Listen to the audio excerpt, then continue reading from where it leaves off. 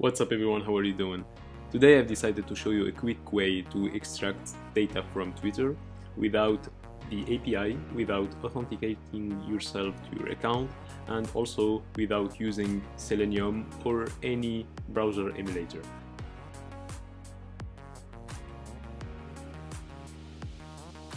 So this package is very powerful.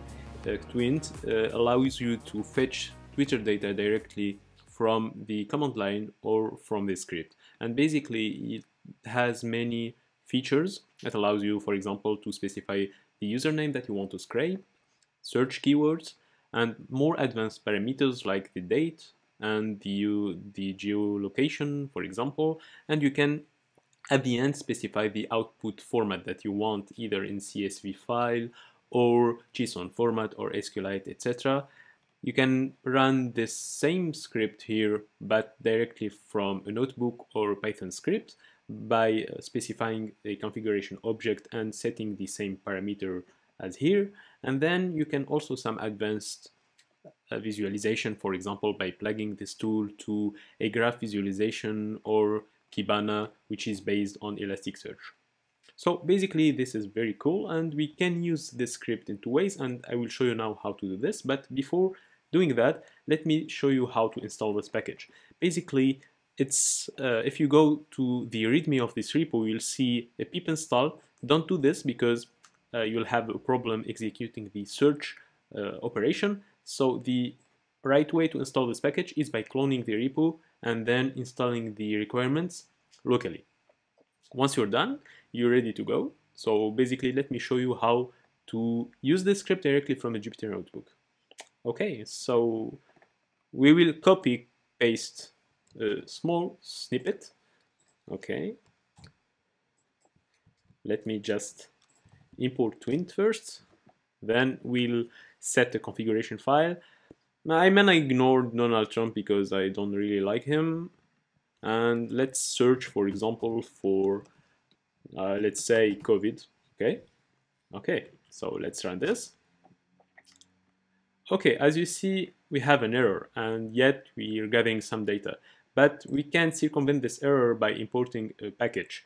This event loop is already running. Actually, to make our Twint package run inside the Jupyter notebook, we'll have to actually import a package called nest async.io, and then we'll have to call the apply method nest async.io call.apply.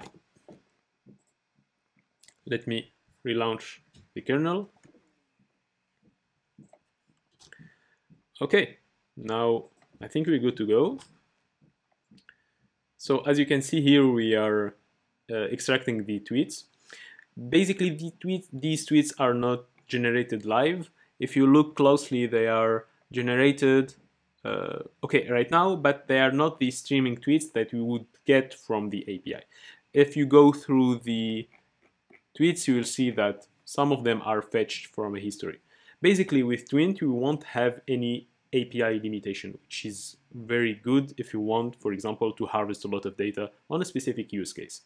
Okay, so let's see now that I want to store this data in a JSON format, which is the most handy way to store objects. So, okay, we'll have to specify the store JSON parameter. Okay, so let's set it to true, and then we'll have to specify an output.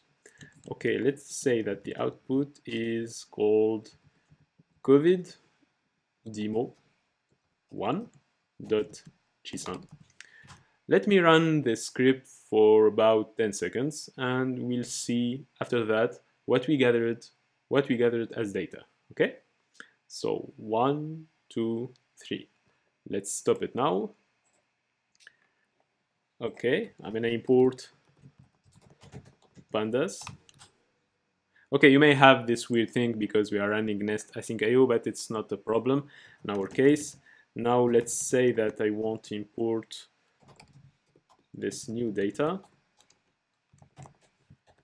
Okay, so it's COVID demo1.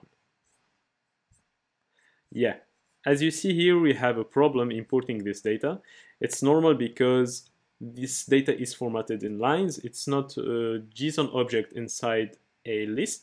So basically, to circumvent this error, we'll have to add the lines argument and set it to true. Okay, so basically now I have imported our data. And if you look at the shape, okay, let me just restart the kernel because this is really annoying, right? Okay. So we have run our script in about maybe 20 seconds, or we have already 6,000 tweets, which is really awesome. Because imagine if you run the script for about 1 day or 2, you get millions of tweets. So okay, so let me just check the data. I'm gonna just tweak the display a little bit to display all the columns. Max columns equal 100, let's say. So as you see here, we are gathering the ID, the creation date, the time zone, etc. And we are also getting the name of the tweet, the Twitter account, the tweet, the language, which is very good if you want to do filtering on some specific languages. And we'll get also the retweets, the videos, the thumbnail, etc. You'll have a lot of stuff, and basically this data, all this metadata, you would get it directly from the API. But here you are using Twint and you are not using the API, and you also don't have any limitation. So isn't that great, right? Okay, now let me show you how to run the same operation but from the command line, because some people would like to do that as well. Imagine, for example, that you are launching a Amazon machine on the cloud for about 2 hours. You want to run the script inside it, so you can run from the terminal and detach it in a screen, and basically this will run in the background and you can go 2 hours later and grab your data. Basically, to do this, after importing and installing Twint, you can call it from the terminal. Basically, if you hit the Twint command, you'll have options that you can execute. For example, I want to search about COVID and vaccines. I can do this. As you see, we are looking at the results right now. Now, let's say, for example, that I want to store this in a JSON format. So basically, this option can be added by --.json. And then I want to output this file inside. So let's say COVID demo 2. Okay. So I can do this as well. It will run this same fetching operation. And once it's done, I can collect my data and read it. Okay. Demo is here. Now, data, let's call data v2.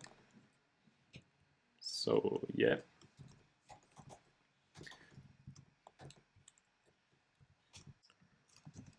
lines equal true, and then data v2 shape, we have 700 tweets.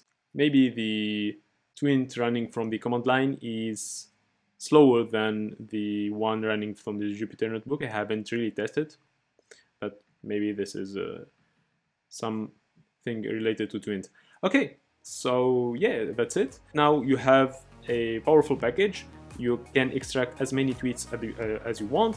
You can do a lot of stuff on that. For example, if you want to analyze a specific topic, you can collect this data and you can apply some natural language operations on it directly on the fly. For example, you can do sentiment analysis, you can do topic extraction or named entity extraction, for example, if you want to monitor what people say about a specific topic and what entities they mention in correlation with this given subject. And you can feed all this data inside a Elasticsearch database on which we can plug a dashboard called Kibana to visualize your data. And then you can also put some alerts on top of your metrics. For example, if for a given search keyword you'll have a volume that exceeds a specific threshold, you can trigger some alerts. So you can do a lot of things.